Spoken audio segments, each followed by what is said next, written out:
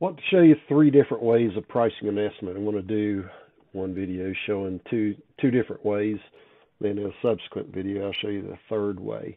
I'm in an estimate right now, and if you look at, I'll just look at the wide flange.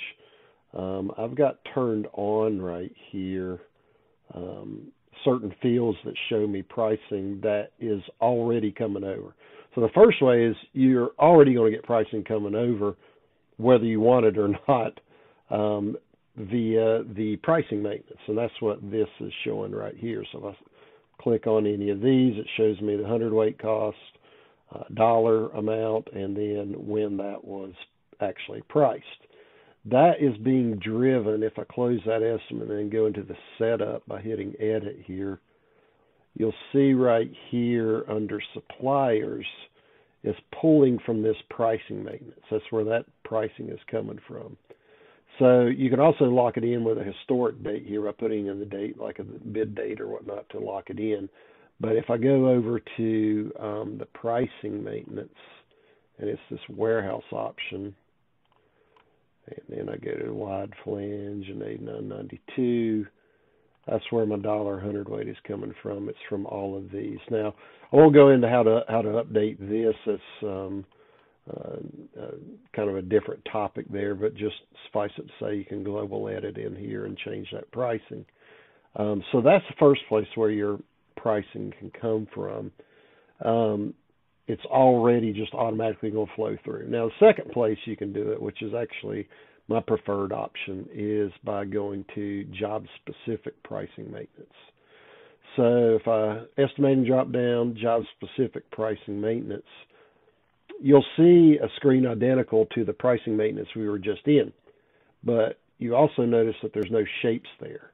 So I can go up to the pricing drop down and select this add sizes from estimate. Now when I do that, it gives me a list of all the sizes of material that are in my current estimate. Now I could bring over just say the 18 at 35s and just price those differently, and then the dollar amounts coming over from the pricing maintenance are going to rule the day for everything else. But the 18 at 35s will be priced by whatever I put in here. I'm going to bring everything over and price everything in the job-specific pricing maintenance. But just know you can select certain ones if you wanted.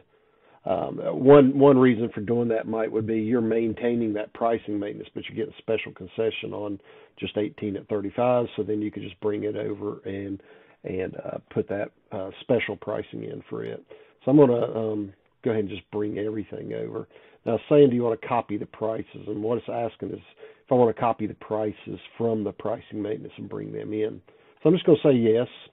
And you'll see now that all those sizes have come in. Flat bar I've got at 22, you can see, which is not a current price, obviously.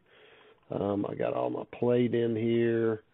It's at 25. It's not a good price, but all my beams are probably at $1 hundredweight. So let's say now that all my beams I've actually got at, say, $90 a hundredweight. So I'm going to global edit all the beams. I'm going to push over the grades, push over all the sizes, set amount, and I'm going to put that in at $90 a hundredweight. We'll hit save. And so now all my beams are priced at $90 a hundredweight. We'll change my flat bar. And let's go flat bar, push the size and grades over there. We'll say $75 a hundredweight on it, and I'm going to do plate.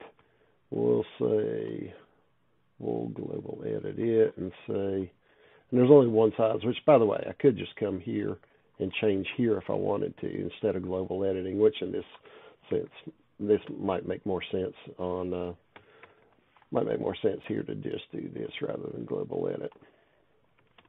So now that I have pricing in here, this pricing is going to trump anything that's in pricing maintenance now.